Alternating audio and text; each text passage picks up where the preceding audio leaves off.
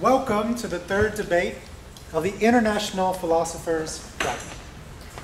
Both philosophers have points in common and points of difference.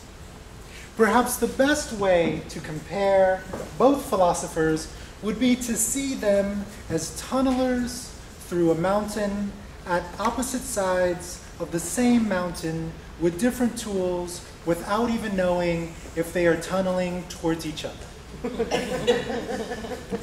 But both are doing their jobs and with quite new ideas, digging as profoundly as possible with an equal commitment to philosophy and politics. Enough reasons, it seems to me, to expect a fascinating debate about philosophy and about politics. I intend, therefore, not to lose any time and to start off with a perennial question.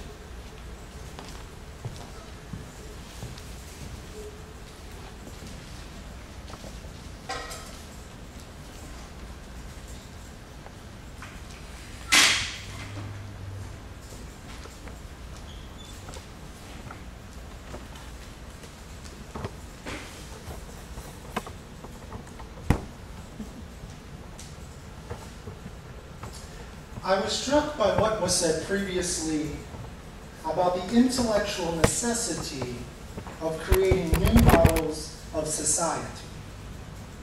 One of the problems we have in doing this with student groups is that we are looking for consistency of values.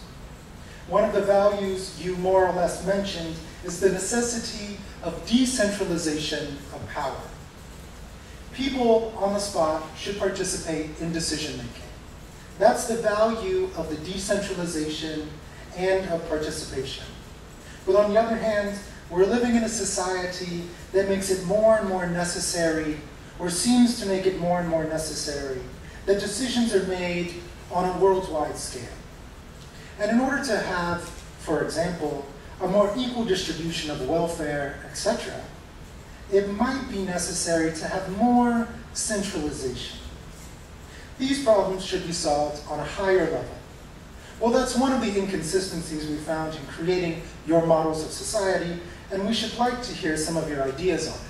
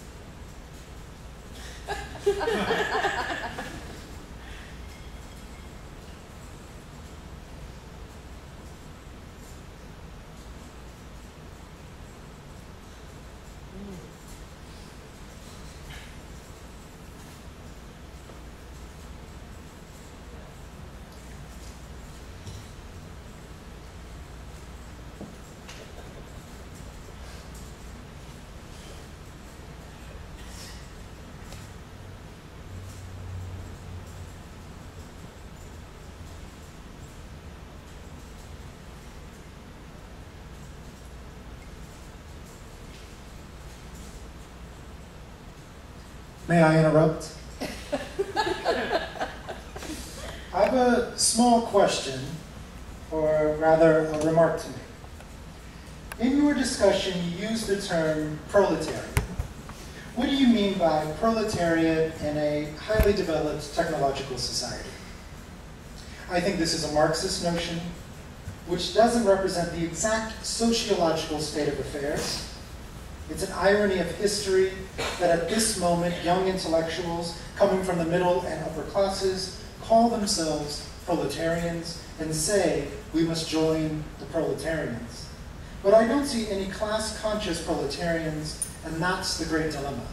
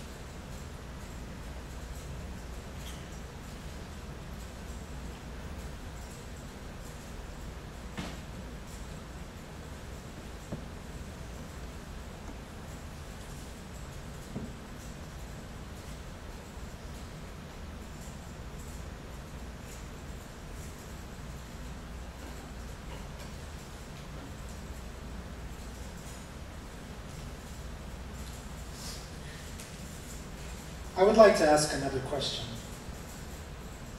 Which groups do you think will make the revolution?